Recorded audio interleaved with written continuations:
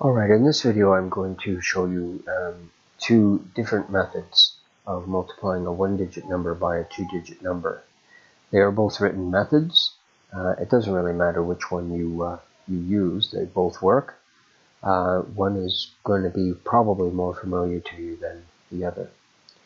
Okay, so let's suppose we start with our number 28 multiplied by 4.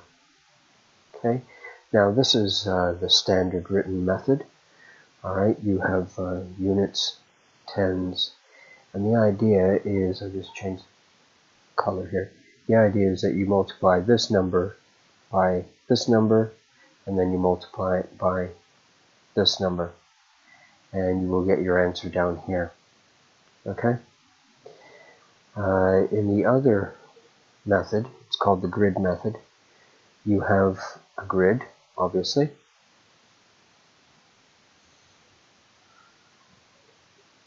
Okay. And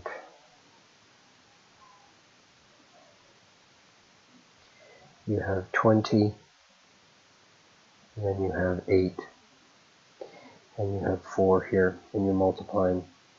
Okay, I'm just going to change the back here. Okay, so let's go and work on this one, and we'll just check our work with this one. Okay, so you take 4 and you multiply it by 8, 4 units by 8 units. Okay, that's like saying 4 sets of 4 sets of 8 are going to give you how much. You really do need to know your times tables when you're multiplying. It definitely makes it easier, so I encourage you to make sure that you know them. Okay, so in this case, 4 times 8 is 32. Write the 2, and I make sure that it's in line with the units column. Okay, I don't write it over here because then it's going to get confusing, especially when you start multiplying two-digit numbers by two-digit numbers. Okay, so make sure that you're putting this digit right below the 4, and the 4 should be right below the units digit in the two-digit number. Okay, so now you take the 4, and you multiply it by 20. So 4 sets of 20 is going to give you 80. Okay, I don't write the 80 because it says 80. I've got 8 sets of 10, which is 80, and I've got the 2 units left over here.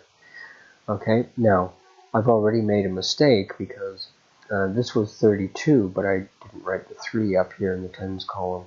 So 4 times 20 is 80, but I forgot to add on the 3 sets of 10. Okay, so actually our answer is going to be 112. Okay, and we can double check that over here. Alright, so 4 sets of 20 is 80, and 4 8s are 32, and now I just add them. I can write it over here, 80 and 32, add it to 112, 112. Okay, that's why this is a good example of why it's always a good idea to double check your work, and if you can do both systems, then it's great for you to be able to check your work using both. It helps make sure that you're working out properly and getting the right answer. Okay, great. So that's the standard method, and this is the grid method. Good luck.